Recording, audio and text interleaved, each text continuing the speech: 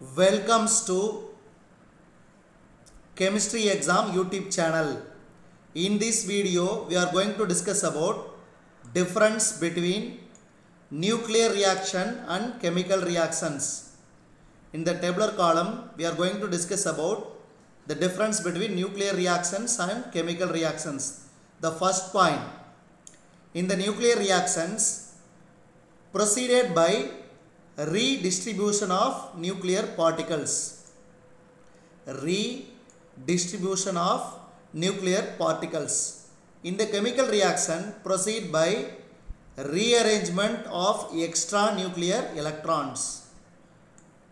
So again repeating the first point, in the nuclear reactions, proceed by redistribution of nuclear particles. In the chemical reaction, proceeded by the rearrangement of extra nuclear electrons. Next, second point, one element may be converted into another.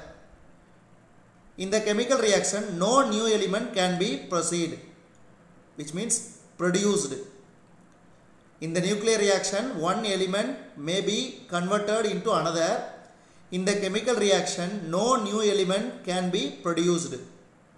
Third point, often accomplished by release or absorption of enormous amount of energy.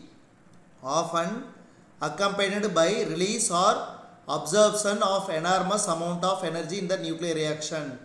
In chemical reactions, accompanied by release or absorption of relatively small amount of energy. See, in the nuclear reaction, enormous amount of energy release, but in the chemical reaction, small amount of energy released. Last point, rate of the reaction is unaffected by external factors such as concentration, temperature, pressure, catalyst. So in the nuclear reaction, rate of reaction is unaffected by external factors such as concentration, temperature, pressure and catalyst. In the chemical reactions, the rate of reaction is influenced by the external factor. In the chemical reaction, rate of reaction is influenced by external factor. We have discussed in this video differences between nuclear reactions and chemical reactions.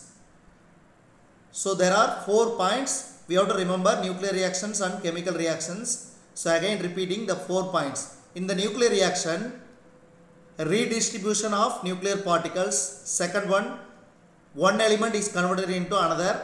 Third point, often accompanied by release or absorption of enormous amount of energy. The last point, rate of reaction is unaffected by external factors such as concentration, temperature, pressure and catalyst. In the chemical reaction, the first point, proceed by the rearrangement of extra nuclear electrons. Second point, no new element can be produced. Third point, accompanied by release or absorption of relatively small amount of energy. Last point, rate of reaction is influenced by external factors. If you like this video, please like, comment this video and please subscribe Chemistry Exam YouTube channel. Thanks for watching this video.